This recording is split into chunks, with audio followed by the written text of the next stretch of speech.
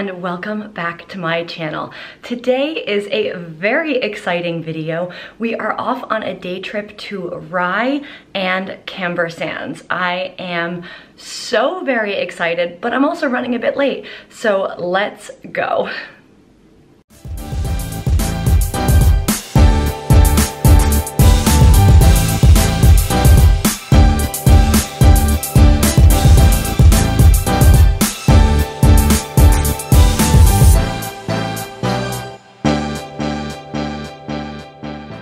Rye is a charming medieval town located in East Sussex, and from the minute that we arrived, we were just smitten. It's such a lovely place to get lost, go wander the little streets, and just really take in the town. There are also some great places that you can go that are kind of official landmarks. One place to check out is called the Mermaid Inn, which originally dates back to 1156, and it is appropriately located on Mermaid Street.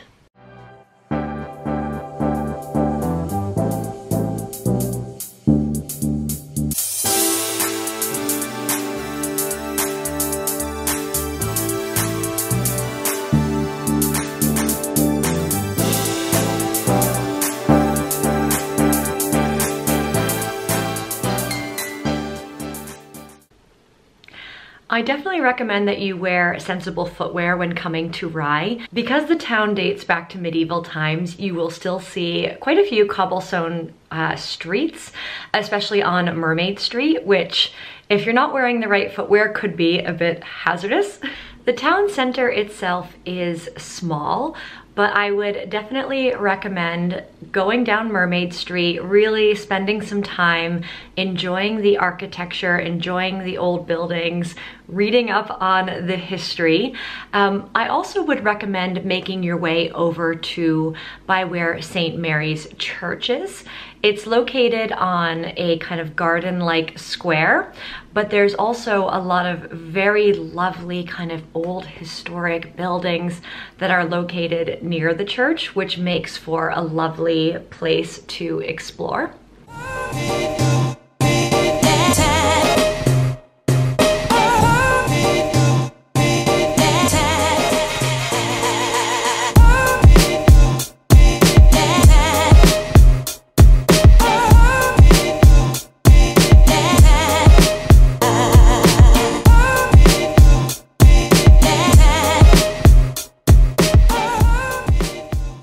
You should definitely also check out the Ypres Tower. I really hope I'm pronouncing that correctly.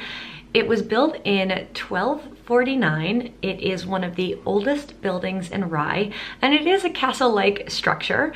It was actually built to defend the town from the French and was later named for its owner, John de Ypres, but it is now actually part of the Rye Museum. We sadly couldn't go in because it wasn't open on the day that we visited, but as we were kind of walking around it, we discovered the most delightful pub garden on the other side. So if you do fancy a little something to drink, you should definitely go check it out. And the outdoor garden was actually dog friendly as well. So hot tip for you there.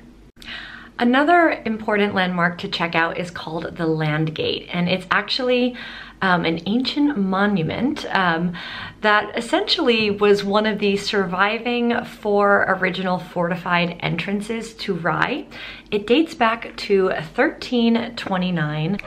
After all of that exploring around Rye, we had worked up quite an appetite, and we did not have a game plan for lunch. Usually I like to do a lot of research, flag a bunch of places on Google Maps, and that's exactly what we did. So we started wandering around towards some of the areas I had flagged. We took one look at the menu at the Fig, fell in love, and walked in, Magically, a table was available and we are so happy that we stopped at this restaurant. It's a very casual cafe-like interior, but don't let that fool you because the food is outstanding. We ordered a few small plates to share, starting with a very lovely rosé, a Portuguese rosé called LB7, which I was so smitten with that I have since been ordering cases of it. So thank you, the Fig, for that one. But then we also ordered a couple different dishes. We had a pulled pork dish, which was fantastic, a tomato salad dish, and a kind of almost like a salady, charcuterie-esque plate with prosciutto, figs. I think it was goat cheese on it. It was absolutely fantastic and exactly what we needed. I would absolutely highly recommend this place if you are making a visit to Rye. And after that, we decided to hop a taxi over to Camber Sands. Camber Sands was also really lovely, although I would say I have mixed opinions on it. I think it's a case of Instagram versus reality because, okay, go on Instagram and look up the Camber Sands, the place, and you will see all of these like sexy Instagram models doing their photo shoots. And it just looks like this gorgeous kind of sandy beach with the dunes, and yes, it is beautiful. It is exactly as pictured in those pictures, but what they don't tell you is it's also a beach that's really well known for kite surfing. And why is that, you ask? Because it's freaking windy. It's like I literally felt like I was being slapped with some sand. It's super, super, super windy. And I think the day we went was just a really windy day. I was completely coated in fine sand particles. Even days later, I was still finding sand in my ears. It was a situation. And we lasted all of 30 minutes on the beach because it was freezing. We were covered in sand and my hair was just not the one.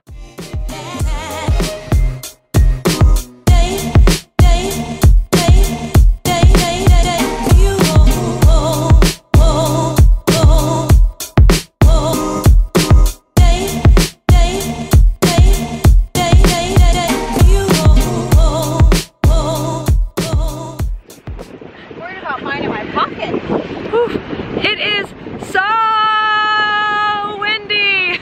Oh my God. This is not what I expected coming to a UK beach, this amount of wind. This is absolutely crazy.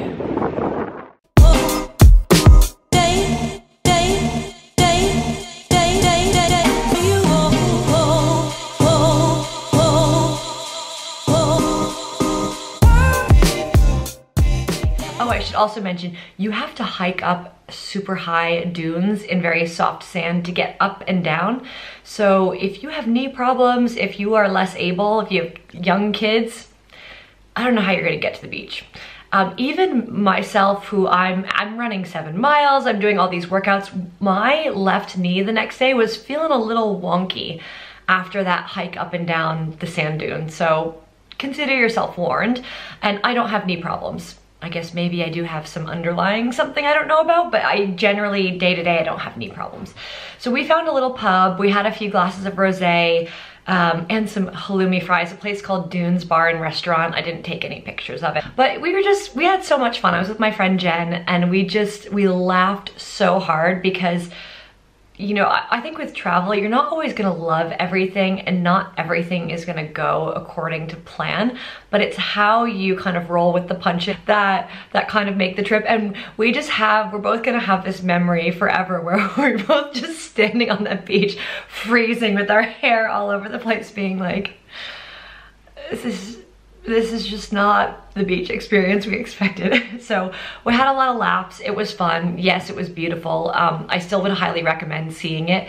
And I have gotten some feedback that I think it's not always that bad and that windy. So consider yourself warned, but just check your expectations.